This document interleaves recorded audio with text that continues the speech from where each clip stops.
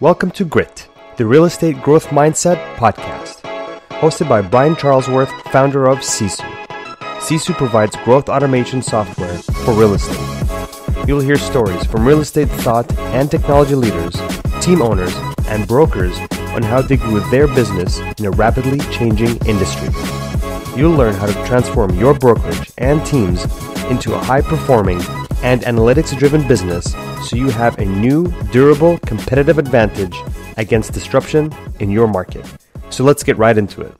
All right. Hello, everyone, and welcome back to the Grit podcast. I'm Brian Charlesworth. I'm the founder of Sisu and your host of the show.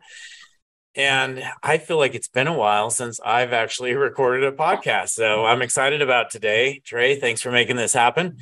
I know we've published them, but, I get stacked up where I record every day and then I don't record for a couple of weeks. So anyway, grateful to be here today with Trey Willard. I met Trey, I would say right as I started Sisu. So about 5 or 6 years ago, I think it was 5 years ago, we were just getting ready to roll Sisu out. And I was at Jeff Cohn's event and you came up and introduced yourself. You were actually a Tom Ferry coach. You were going to help me drive that through the Tom Ferry organization. Anyway, I remember that very well up there by the pool. So anyway, we have today, you guys, Trey Willard with us. Trey is now a 27-person team over at KW out of Baton Rouge, Louisiana, and is crushing it. He did, I believe, 350 transactions last year and will do over 500 this year. And just that's the amazing growth that we love to see from our Sisu teams. And Trey is also a Sisu team. So anyway, Trey, what do you want to add to that? Yeah. So Brian, again, thanks, man, so much for having me here. It's always grateful to spend time with leaders in the industry, man, guys like you. And, the goal is always to bring real value, meat and potatoes, not any fluff. So that's the goal today. The goal today is to provide some tactical stuff, some strategical things that people can implement in their business and hopefully have an immediate impact. So that's my goal today. So Trey Willard, 12 years now in the real estate business. And I've had an interesting path, to say the least. So I started off as an assistant for an agent, and I was an assistant for a couple months while I got my license or finished wrapping up my license in 2010 of October. What does that mean? Let's not skip over that. What is an assistant to an agent? I don't know that I've ever heard that one, Trey. I've heard a showing assistant, but I've never heard an assistant to an agent. Yeah, so just an executive administrative assistant to an agent. A buddy of mine who was growing his business and, was looking for some leverage. We actually waited tables together and had been friends for years. And he knew, or at least saw, I think, the talent in me at the time as a server. And, I had a lot of friends who said, you should really think about, getting your real estate license. I think it'd be something you'd be really good at. And I graduated from LSU in 2007. I went to school for business communications and technical sales, and I thought I wanted to sell a pharmaceutical or medical device because at the time it was kind of the sexy thing to do. It came with, company cars and, good money and some travel and things like that. I actually got into doing some office equipment and telecommunication sales my first couple of years and just realized, it wasn't for me, B2B sales, knocking on doors and just trying to get in front of people just wasn't my gig. So I went back to the service industry. Tim Houck is the guy's name. He's with Keller Williams. He's actually still with Keller Williams. You're talking about Tim? Tim Heil? Tim Houck. But I do know Tim Houck. Okay. Yeah. Tim's in Austin. Yeah. So he brought me on and he's like, look, what would it take for you to leave the service industry and come work as my assistant? And I said, dude, and I was a professional DJ. I know this is kind of weird, but I had a lot of cash coming in and I was like, $400 a week, man, I'll be your assistant, and it'll give me some real estate experience. So I did that. And I was the worst assistant that you could ever imagine. I'm a very high D, high I personality. I have very little organizational skills. And we identified that. We knew that from the beginning. So we knew it was a temporary short-term thing. And it probably only lasted about 2 to 2.5 months before I got my license. And first year with Keller Williams, I was rookie of the year. I sold 33 houses and was with the team for about 2.5 years. Was that the same friend who built a team and you were with his team? Yeah. Same so, team. So instead of being his assistant, you were his top agent.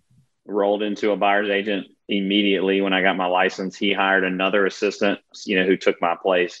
And then we started to grow. So I think when I left, there was myself, a full-time administrative assistant. We had myself and 2 other buyer's agents. So that's what the team looked like. And then a friend of mine who owned a commercial brokerage approached me and wanted to start a residential firm on, built with inside of his company, and asked if I would be the one to kind of spearhead that. So myself and two other guys, Jonathan Starnes and Chase Muller, took that on. And then that Donnie Gyro Real Estate One grew into a pretty decent size brokerage. I think we had 15 or 20 people. And then Donnie sold, and Berkshire Hathaway, we merged or franchised with them. And this happened in 2015. So I was a solo agent from 12 to 15. And then I built the W Group at the end of 2016. So 2016, I sold personally 113 units, bananas. I put together a pretty awesome development. And anyways, probably greatest real estate year of my life at the time. Yeah. And I knew at that point, I couldn't continue to run at the speed that I was running by myself. Right. So I got into coaching. I was actually coaching with NAAE. I don't know if you know, National Association of Expert Advisors. It was, gosh dang, it's going to drive me crazy. Big EXP guys. It'll come to me in a little while. Okay. I did Buffini and Company coaching, and then I got introduced to the Tom Ferry ecosystem in 16 and started coaching with Tom. And within the first, I guess 6 months, they were offering me a position to coach. Was Tom personally your coach, or you were just being coached by his organization? Okay. No, coached by his organization. And it's funny how this whole thing started. But built a team, and in 2017 was the worst year of real estate in my entire life. And I say that to be very vulnerable, to let people know that, at the time it was all me. I decided I was going to hire agents. I wasn't really holding anybody accountable. I was giving all my deals away because everybody was getting out of production at this point. And then I look back at my profitability at the end of the year, and I think that the business made like $10,000. So all of your profit would have been from your own production, basically. Yeah. And then all of my profit from 2016, I just watched my business account just dwindle away. And then I'll never forget, it was like around Christmas time in 2017. And we had committed, we were building, a 3,000 square foot new construction house, and we were going from like a, $260,000 house to like a $600,000 house. Right. So, I mean, we were inevitably doubling I don't want to say our debt, our expenses, but we looked at each other and we're kind of like, man, did we make the right decision? And it was really kind of that moment in time for me. It was just like, look, no more excuses, no more, like, we got to get to work. We're going to get through this. And at the end of the day, it wasn't really that bad of a situation, but it was a situation that just made you stop and think and say, look, something's got to change. Right. Yeah. So that year that was so horrible, how many agents did you bring in? It sounds like you just kind of went from being a high producing solo agent to building a team at that point. And you actually, unlike most people have a really hard time stepping out of production. Sounds like you stepped out of production immediately. Is that kind of what happened? Yeah, I didn't step out of production. The intentions were to step out of production. So like some of the referrals maybe that I would get that I would work, I just would maybe pass off to a team member, to my wife or somebody. So it was my wife, myself, a guy named Brent Thompson, and Clay Harris at the time. And we had an administrative assistant. So it went from me to 3 buyers agents and that was all based on like just the amount of lead generation or amount of lead that we had coming in from, Zillow and Boomtown and different lead sources. So yeah, I had the opportunities. We were not following up. We were not consistent. There was no level of accountability. Our process and our system sucked at the time. I mean, it was just not good. If that's a lesson for somebody, the top producer who is out there and they think it's time because I'm really good at production, let me go start a team. That's not the mentality or the mindset to take. The mindset to take is, let me continue to do what I'm really good at, but then I have to hire somebody who's good at the things that I'm not. Yeah. That makes sense? Absolutely. So fast forward 2020, I hired a listing coordinator, and he became my operations director. And the moment he became my operations director, things really started to grow. We started hitting like hockey stick growth. He ended up moving on to something else. And I'll say this, and I say this very humbly, but I truly believe that I have the best operator in the real estate sphere. Anybody, I would put my money against him. Daniel Woodson's the guy's name. He actually was a mentee under the CEO of Geico. So he is a systems and processes. Outside of the industry, a systems guru. Yes. Oh, systems guru. And so we hired him on. He's been with me for a little over a year now. And I mean, he's the guy, and I'm the visionary, right? So if you read the book Rocket Fuel, you learn about visionaries and integrator operators. Yep. And I was always the visionary, but never had the integrator operator. So it was like the moment that I got him, man, it was just like this is a note for you guys, because most high producing realtors are definitely high D's and high I's, right? And so 100%. you're not the integrator. So read that book and figure out who you are and surround yourself with that right person to be on your side like that. Yeah. So it's funny, Brian, we'd go to the conferences, right? I go to Jeff Cohn's team building summit.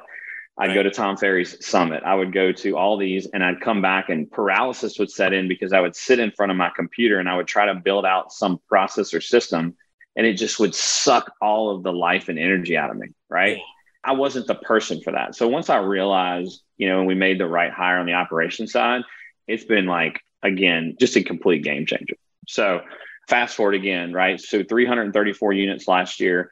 We actually did 91 million in production. And so far year to date, I don't want to mess these numbers up, so I'm going to pop in my Sisu dashboard. We've closed 367 units. We've got 61 pending, and that equates to 126 million in pending and closed volume this year. Awesome. So congrats. Yeah. So it's currently sitting around the 425 neighborhood and on pace to hit 500. That's exactly right. So did you not get the word, Trey, that this year was not supposed to be as good as last year? Yeah, I'm hearing it every day. All right. So we'll go there in a minute. I'd love to let you continue sharing your journey, and then we'll No. So that's the journey, right? I mean, I started off as an assistant and made my way into, with a lot of trips and falls and failures, right? And you have to look at every failure as an opportunity of an experience, right? What can I learn from here? So if you don't really ever look at like a failure as a true failure, you look at it as an experience or an opportunity. And just for me, like I've always been very like personal development, very like mindset is probably what I spend the most time on, because I know what you think, you can achieve, right? So like the old Henry Ford, if you believe you can achieve, or if you say, you can, you can. If you say you can't, you can't. It's just, I truly believe. If you say when, it will happen. If you say if, it won't. Right? I mean, all those things. Yeah. So that's it. So, I mean, that's who I am today. And we actually, excitingly enough, we open up our first expansion on October 5th in Mandeville, Covington, which is on the North Shore. So we've already got 3 agents committed and a full-time administrative assistant, and we'll do something in New Orleans. So you have like the North Shore and the South Shore. So we'll do something in New Orleans in the first quarter of 2023. Congrats. So what made you decide to go there for expansion? Yeah. So they're 45 and 60 minutes east and south of me. New Orleans has about a almost double average price point. In Mandeville, Covington is a lot of people leave New Orleans to move to the North Shore, or they live in the North Shore and they commute over the bridge into New Orleans. So it's really just, it was kind of the next thing for us. I mean, Brian, when you look at the TAM, right, a total addressable market, there's 13,000 homes that are sold in East Baton Rouge Parish, or the greater Baton Rouge real estate market that we service. Multiply that times 2, because there's 2 transactions, right, for every home. Now, are you going to get 26,000 or 24,000 opportunities? Well, no, of course not. So when you look at that, you're like, man, we're only barely scratching the surface of what's available. But what if we went to another market where there's an additional 13,000 and then maybe an additional 8,000 or 9,000 home sales? What does that look like?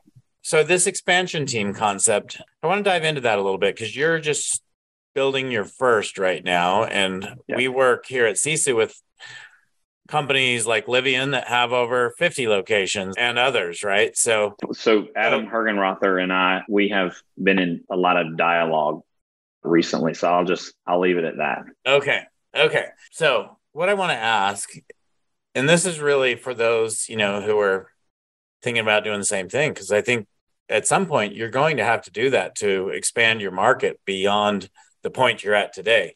Spring did that last year, did an expansion team 20 miles south of here in Davis County. And, it's had a massive, massive impact on her business in a positive way. And so now she's doing one another 20 minutes down. But I guess my question for you is, who is running that expansion team for you?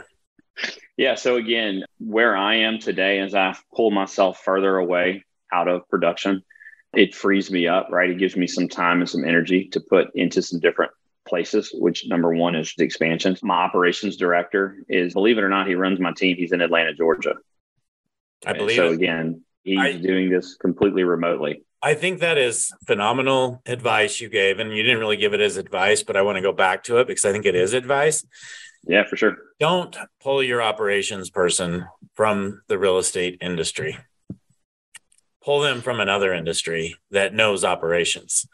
Yes. And you'll be amazed at what that can do for your business. For sure, man. And he lived here, full transparency, and him and his partner had split, his fiance, and he wanted to move back to Atlanta where his family was. He has a daughter. And I said, yeah, let's give it 30 days. And he's more than exceeded my expectations, which now gives us an opportunity, over time we could expand into Georgia and Atlanta, right, and, the outskirts of Marietta and Alpharetta and some of those other markets. I mean, I'm just vision, future, that's where it's going. So myself and Daniel will run this, and I have a team leader. So the way this whole thing started was one of my agents was moving to this market. And I said, how do you feel about being the team leader in our Mandeville Covington office? So just we're creating, the goal is, and this is what I talked to like Adam and those guys at Livian and some other folks about, is how do you continue to create, let's call it a pathway or like a landing strip, if you will, for your agents so they can continue to grow inside of your organization, right? I was going to say, let's just call it growth. Growth, yeah. If you can give your agents growth opportunities, I'm seeing this as a major, major shift in this industry right now. Agents are staying with their teams now for 4, 5, 6, 10 years. It used to be 2 years because teams weren't giving them that growth opportunity within the team. But you provide that growth opportunity within the team, they're going to stick with you. So that's what you're doing, and that's how you're expanding. Exactly. And look, full transparency, we're a Zillow Flex team. Zillow has given us opportunities to expand because our metrics are so stellar. They want to work with teams like us that are going to give them a very high return on their investment. Yep. So why are you guys so good? Like, what does Zillow see? What do you do different than other teams that are on Flex do so that they want you to expand with them?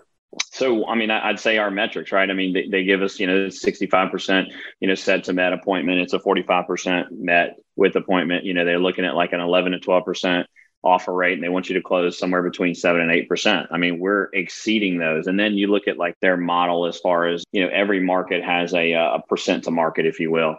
And let's say the market is 150 or 125, we're 200% to market. We are very diligent on processes and systems and follow-up and accountability. And it's very much a production, right? If you're producing and your numbers are good, and I do a 30-minute coaching call with every single one of my agents every month. And then my operations director does the same thing. And then we do quarterly reviews based on conversions. And that's everything from, our Boomtown leads, Realtor.com leads, Zillow Flex, any PPC stuff we have coming in. We use call action, and we do the call text for more information. And then we do all the third-party seller leads. When you have the right person in the right seat, meaning my operations director, and you have the data and you analyze the data and you hold the agents accountable to the data, because the numbers don't lie. Right. You can't run from it. And that's what I love about Sisu the most, is it is so simple to track and measure the most important KPIs. And then you put it on this beautiful monitor, and it just makes it look so good and so pretty and so easy to read. And not only to read, but to dissect and explain, what does this mean? Yeah. Now, and I'm glad you're enjoying that, because I built that to solve a problem that I saw when my wife asked me to help her grow her real estate business. And I want to talk about your wife here in a second as well. Yeah, for sure. But that's really how Sisu was born. Was I got from another industry, came in to help her grow her team, and got to experience firsthand the pain of using 5, 10 different systems to just get information from an agent to a transaction coordinator. And then to be able to set goals and hold them accountable and have sales contests. So I want to talk about sales contests, because you shared with me before this call that you're doing a lot of sales contests. Sure. What has that done for your business? So you said this in a podcast recently, and I love it. And this comes back to just something that even Adam and I were talking about recently. Appointments met and set are the biggest drivers or the biggest indicators that are going to lead to signed contracts or buyer signatures or listings contracts signed, inevitably going to lead to showing houses and writing contracts and closing, right? Those are the two biggest. Meeting them is number one is met. Yes. 100%. I would not agree with you more. We used to focus on a lot of dials. We used to focus on conversations. And what happens is like, not that it becomes a little, not simplistic, but you've got to make it easy and simplistic for the agents, right? So what we did was we started saying, okay, guys, you're focusing on two things, 2 new appointments per week. And we know that if you set the appointments are going to drive the conversations and the dials. Right. So when just stop focusing on the conversations and the dials, focus on 2 new appointments set per week, which leads to roughly 12 appointments, right, per month. Yeah. If you do the math on that, you work 48 weeks out of the year. You convert it as 70% of the time they say they're going to work with you, 70% of the time you get them under contract, and then 10%, 90% they close, you got a 10% fallout. So you roughly have 42 to 45 homes sold per year. If you've been enjoying Grit, please help us continue to grow the channel by leaving a 5-star review and sharing it with a friend. Now back to Grit. So exactly. And most don't. And so I want to, exactly what it takes to sell 42 homes a year, right? What it takes from an appointment standpoint. So our numbers we run about 72% when we set an appointment, we meet with that person. 65% of the time that we meet with that person, we sign. 65%. Now, the indicator are you looking at monthly numbers right now? If you look at annual numbers, it will show you the correct amount there. Yeah, no. I'm looking at this year, but for some reason, I don't know what happened, because we've gone on something, of course, because I'm talking to you right now, we're on live, right? Or we're on a call. Either way, right? So the book, and when I say the book, the MRE, the Millionaire Real Estate book, right? So the Millionaire Real Estate Agent, it's funny, I actually have. How many times have you read that book? I read it all the time. Once a year. So like it's always in your hand, getting notes, getting highlighted. Yeah, I'll show you what's next to my desk right here is the new MREA2 stuff. And I had it out, of course, like I'm going to sit here. I'm not going to waste a bunch of time looking for this stuff, but it was 70%. The goal is 70% of the time that you set an appointment, you meet with the appointment. 70% of the time you meet with the appointment, you actually physically sign the appointment. Mm-hmm. Then once they're under contract, right, you got a 10% fallout, 10% fallout to 90%. Our numbers run like almost identical to the MREA. Like I said, 65%, I think we're like 72%, then 65% on the set to met. The met to signed. And then once they go under contract, I think there's like an 85%, 82% chance that they're going to close. So I am not the smartest person in the world. I need a process and a system, and I just need people to just tell me what to do. I'm a machine. You just tell me what to do and I'm going to do it. Right. Okay. So what are your systems? Like, how have you dialed your business into systems? Because I think everybody needs systems, but like, what are your systems when you say that? Yeah. So tech stack right now. So, everything feeds into Boomtown. That's the CRM. So all of our leads is Zillow Flex leads. Now you still have to use the Premier Agent app to do all your updates and everything in Zillow, but the leads will funnel into there. Realtor.com, we use Connections Plus. They all funnel into there. We use Call Action. So Call Action, we layer that with Boomtown for a lot of our text automation. So like lead comes in, Brian, I'll give you the process. Lead comes in. It's a Boomtown PPC lead. You automatically get a voicemail drop. Hey, Brian, Trey Willard, Keller Williams, the W Group. Hey, you just registered on our website to search for property. Look, hey, I was just calling us to follow up to see how I can assist you with your home search. Something along those lines, right? That email is dropped. It's pre-recorded. I think we have 3 or 4 of those.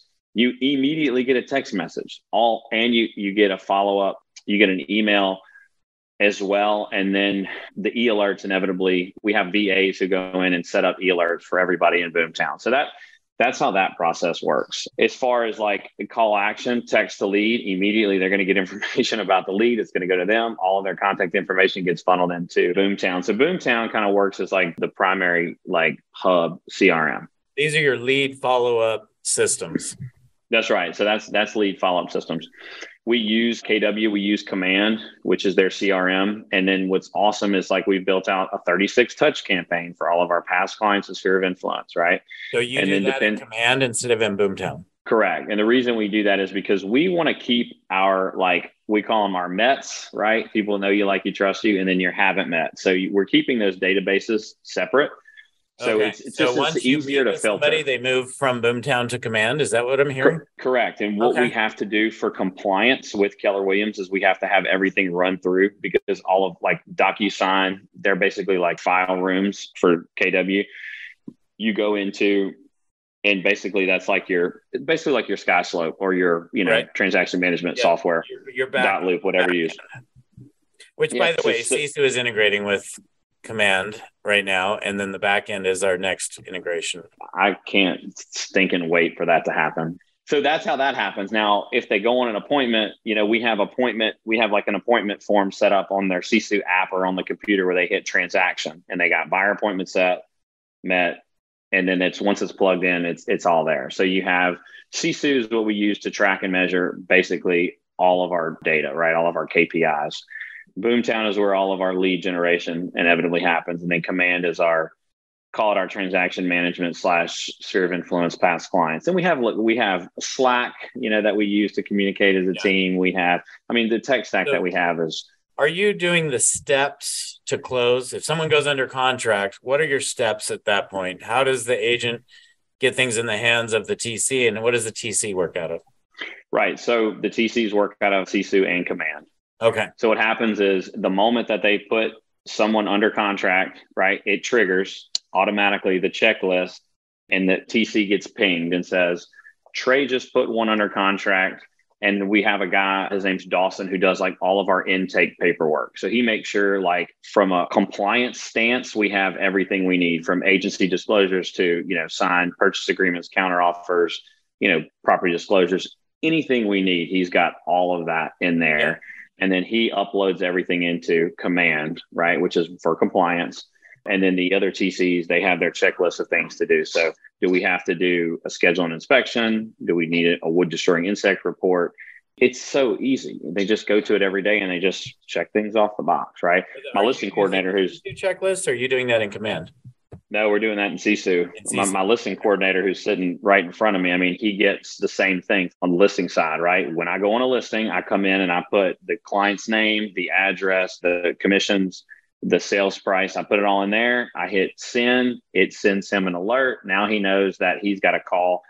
Now he's got to schedule the photos, the videographer. He's got to go ahead and work on listing packet 1 and listing packet 2. And it all happens so systematically. Everyone on my team has a very specific role. Yeah. Yeah. I don't have multiple people doing multiple things. I have one person doing one thing. And everyone should run their business that way. So, right. Shifting gears a little bit for the sake of time, you and your wife have been in this business together, I think, for how long? Like, she got her license in 2015. I've been licensed since 2010.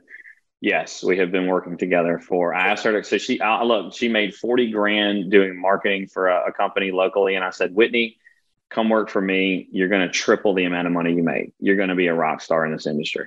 Yeah. And she did. She came on board.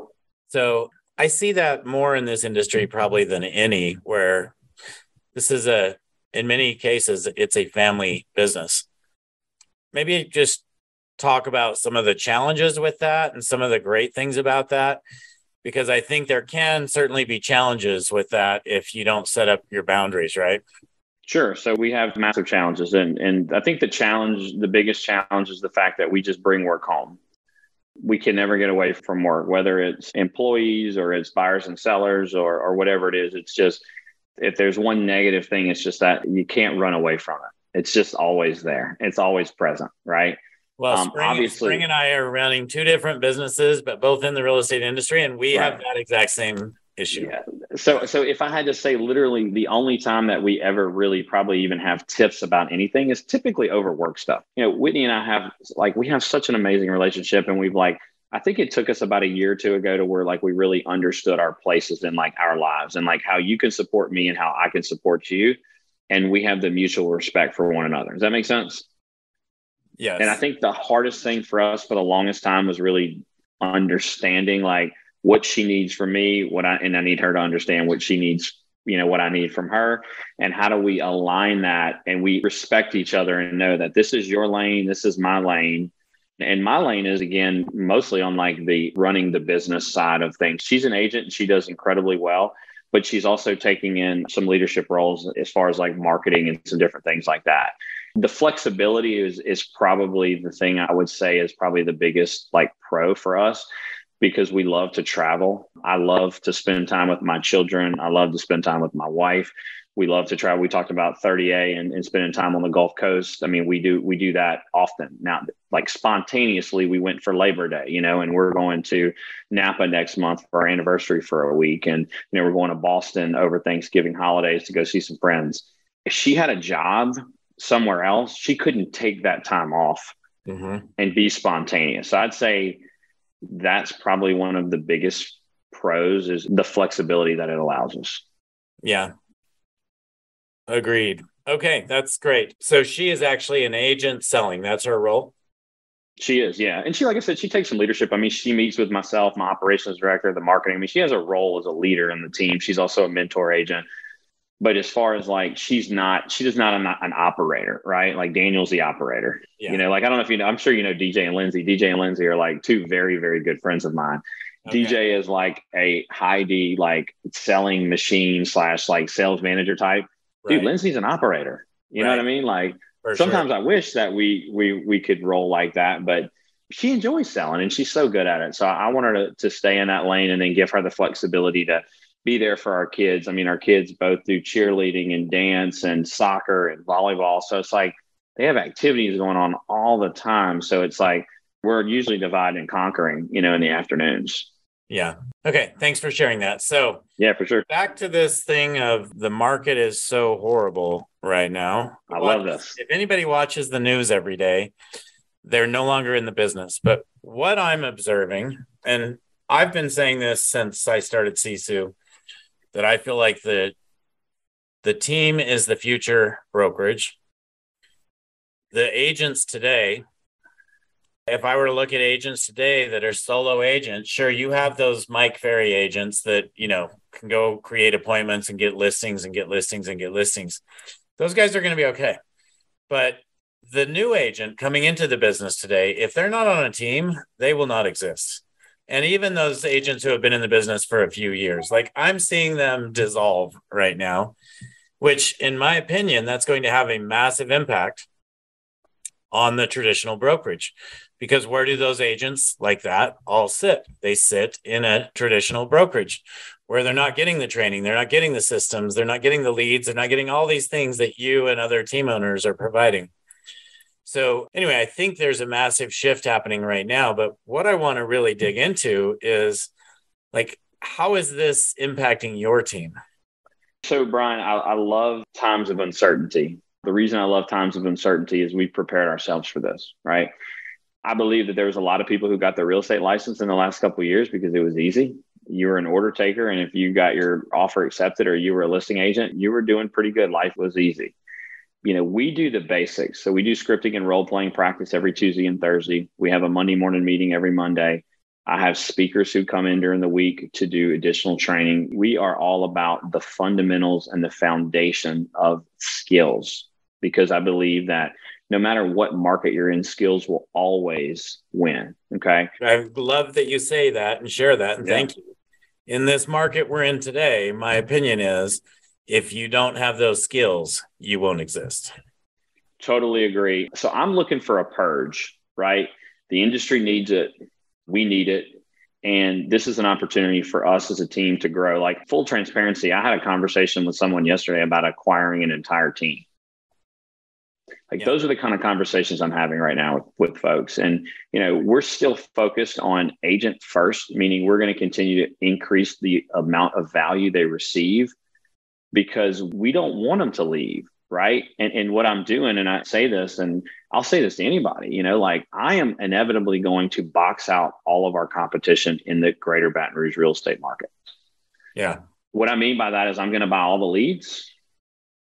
I'm going to recruit all the agents, and I'm going to create a machine that it's just hard to compete with. Now, look, am I going to go get 13,000 transactions? Maybe not. But will I go from 5 to 7 to 1,500 to, and 3,000 over the next 5 to 7 years? Absolutely. Yeah. So you said something there that I think is key. You said you're blocking everybody out by getting all the leads. But one of the things you said was recruiting all the agents. So let's talk about that for a minute. How many agents did you have a year ago, 2 years ago? And you're at 27 today. Is that right? Yeah, like 12 or 13 last year, 15, I think, at the peak. And then before that, it was like 7 or 8. So where do you want to be a year from now, agent-wise? So when it comes to agent-wise, it's the agent number is not as important as the person, as the agent, right? Like, do they fit culture? Number one, first and foremost. Do they have a great work ethic? Are they willing to get better? So yeah, of course. I mean, like right now at 27, 35 is a number that I think is like the next threshold for us. And then once we hit 35, I think that number becomes 50. And then once we hit 50, I think that number becomes 70. And I watch people around me. I watch like Parker Pemberton. I watch DJ and Lindsay. I watch Lisa Chinati. I mean, I watch, these friends of mine in my circle that are growing. I was on the phone with Jay Pitts yesterday. Jay Pitts, I think, has 44 agents. And Matt Curtis in Huntsville, I think he's probably pushing 40 something agents.